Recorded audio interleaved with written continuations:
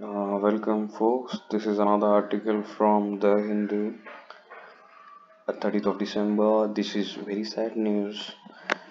The news is Pele passes away. Nickname Ore. The Brazilian is the only player in the history to win three World Cups,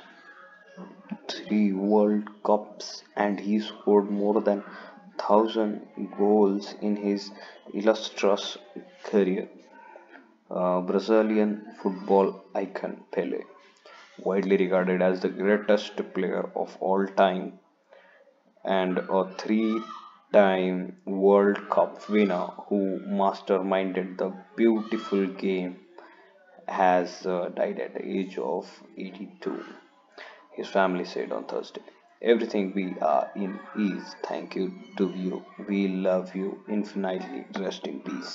Daughter Kelly Nascimento wrote on Instagram, named Athlete of the Century by the International Olympic Committee in 1999.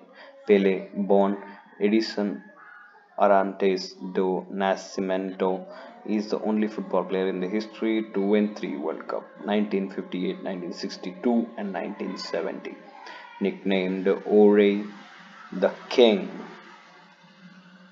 it's really fabulous. He scored more than 1,000 goals in one of the most storied career in sports. Before retiring in 1977, Pele's 1,281 goals in 1,366 games, as tabulated by FIFA's website, came at a startling rate of 0.94 per match. Some of those were friendlies or came in games played as part of his military services, but he was just an prolific in official tournament with 757 goals in 812 games.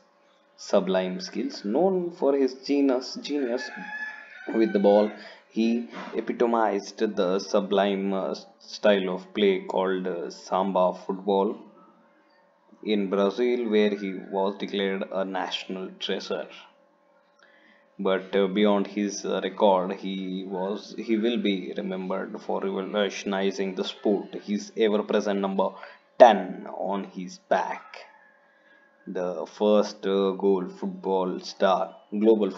He played a lead role in game transformation into a sporting and commercial powerhouse. Pele has suffered from a serious health issue in recent years, including hip surgery that left him with recurring pain and trouble walking unaided. He reduced his public appearance but remained active on social media. Pele is survived by six known children. A seventh, whom he didn't recognize as his own for years, died of cancer in 2006. Thank you, guys, and farewell to legend. Goodbye, legend Pele. Thank you.